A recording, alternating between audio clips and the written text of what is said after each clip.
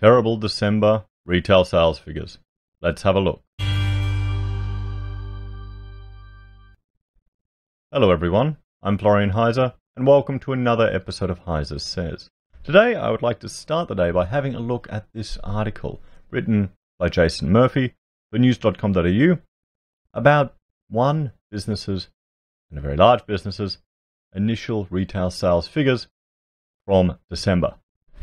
And unfortunately, they're not looking too good. And before your question in the comments, don't worry, I still have my morning stein of coffee right here every time. So where there's smoke, Aussie retail icons shock announcement. Shocking, really? We'll see. Australia's entire retail industry is propped up by the December sales period. But this year, Christmas never came for one iconic group. And we're all familiar with the Rivers brand and some of the other major brands with this group. So we all depend on a strong economy. For most of us, our jobs are secure when the economy is strong, and they're at risk when the economy is weak. That's why news on Tuesday about bushfires had begun to hit retailers should worry all of us. Household consumption is the biggest single part of the Australian economy.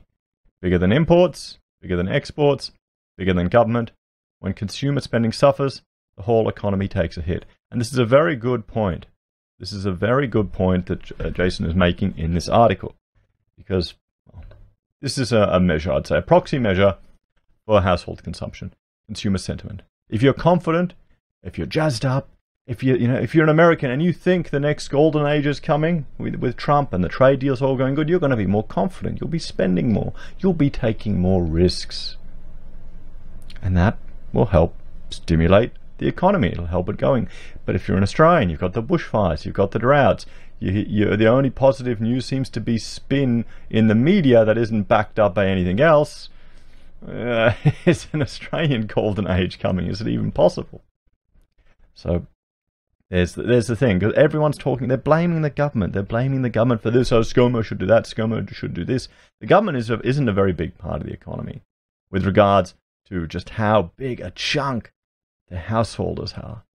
And the government tries to nudge us. They try to, push us by they're hoping the Reserve Bank's cut to the cash rate will, get more people in the market, get more people borrowing, will increase house prices, and you'll have the wealth effect, or they'll have to go out and buy white goods, which will increase retail trade.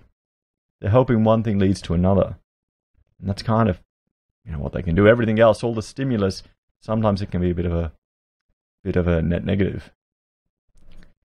So when retailer Mosaic Brands announced in December sales were terrible because of fires, it was worth noticing. Mosaic Brands, a clothing retail company, said the fires had hit its business hard in the crucial Christmas period. Sales in its 1,379 stores under the brands Noni, B, Rivers, Rockmans, Katie's were down 8% compared to the period last year. Just look at the number of stores that they've got there. Over 1,300 stores across Australia in all these different brands. And I know, a lot of us may not be interested. Rivers is one I'd go to. I can't say I'd go to any others. But it's a good indicator, litmus test for just the sentiment of the economy. Sales through the second half of November and throughout December, a critical sales period for the group, were significantly impacted by the ongoing bushfire tragedy, the company said. 20% of the group's stores have been directly impacted by the fires, and some 32% of the group's 1,386 stores are located in regional areas where consumer confidence has been particularly fragile. So a third of their stores. So what do they have? How many? 1,380, but still over 1,300 regardless. So this is a share price. It's taken a healthy hit. Mosaic Brands is just one of many retailers on the stock exchange.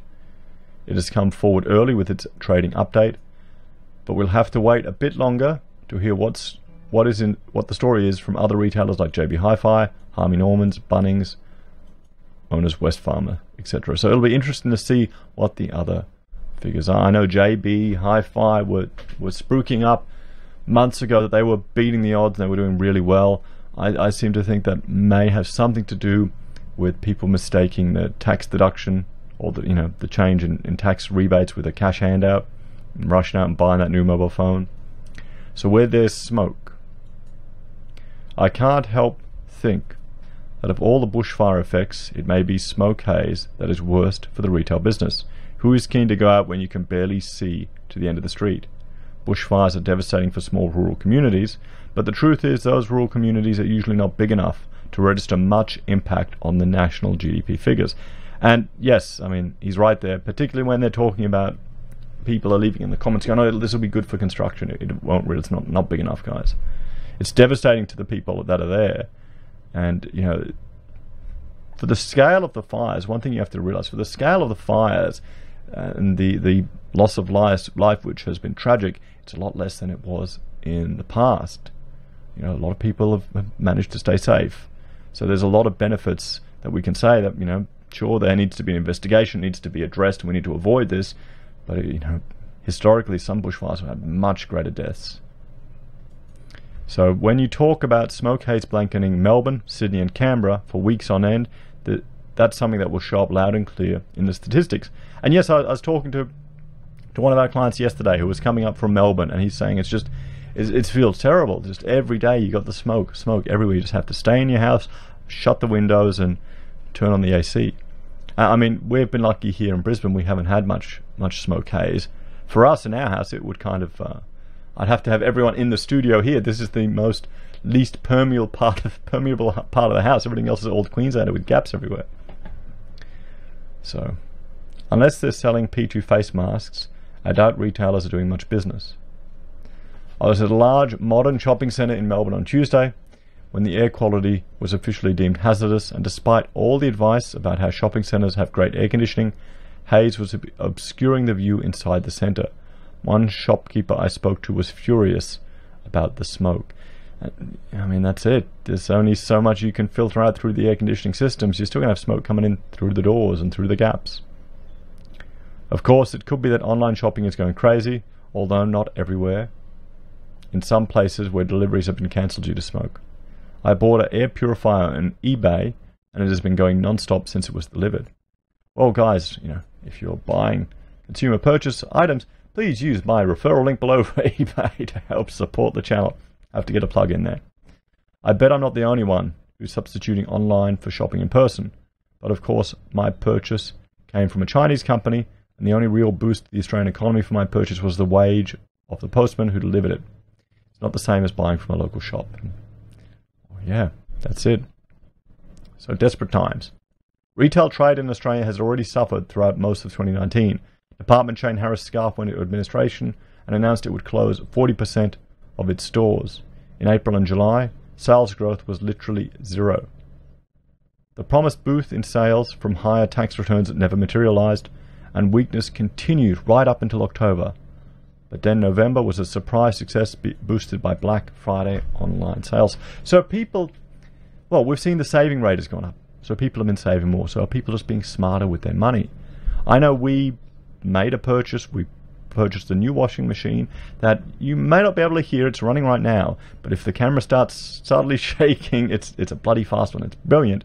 But we ordered that online on Cyber Monday because we got a good deal. I've wanted to get one for about 8 years. Rachel didn't want to spend the money. So you got to convince the wife sometimes. So there you go. I mean, look at that, guys. It's not really stellar, is it? The November data made it possible to be hopeful. We put the worst of it behind us. But the fires make it extremely likely December 2019 will record the weakest growth of any month of the year, probably negative in seasonally adjusted terms. January won't be much better. Boxing Day sales are already falling out of fashion, and then the fires have complicated things even more. With the start of the year looking like this, it's going to be a very hard time for retailers, and since we all depend on the money going around the sector, potentially a hard year for all of us ahead. But one thing we have to realize as well, guys, is that the retail sector, it's about 10% of the workforce here in Australia. It is a big chunk of our workforce. And a big, a company with 1,300, over 1,300 stores is reporting bad trade in December. Well, I think this could be seen as a good lead indicator of the rest of the data we will receive for December. What do you think, everyone? Do you think it's, am I accurate there? Do you think Jason's on the money with his predictions or his warning signs for this coming year? Anyway, thanks for watching. Please like, share, and subscribe to the channel. If you'd like to help us produce more content, there's several ways you can do that. We have the ability for you to join us on Patreon for a small monthly donation. You can join here on the YouTube channel. That's a great way for you to get access to emojis and other badges that you can use in chat. We have affiliate links with Independent Reserve for your crypto trading, Amazon for your consumer purchases, and eBay as well. For all of these, we receive a small commission every time you make a trade or transaction. It's a great way for you to support the channel. And I've just confirmed my Brave browser referral link. If you would like to download and use Brave, you can use that as a way of supporting the channel. We receive a share every time you use that link. Or no, we receive a commission every time you use that link. It doesn't cost you a cent. I honestly, I looked at it a while ago until I realized that all my Chrome plugins can work with the Brave browser without any issue. Then I jumped to it, so now I'll give it a shot and I'll keep using it. Maybe I won't get the embarrassing adverts appearing when I'm capturing articles again and putting them on the video. We'll see. We'll see how that goes. We also have our very own pocket squares at the HeiseSays website, handmade by Rachel, and we have PayPal for anyone who wants to make a direct donation. Thank you to everyone for all your help and support. We appreciate it. Take care, and I will see you all later today. Bye for now.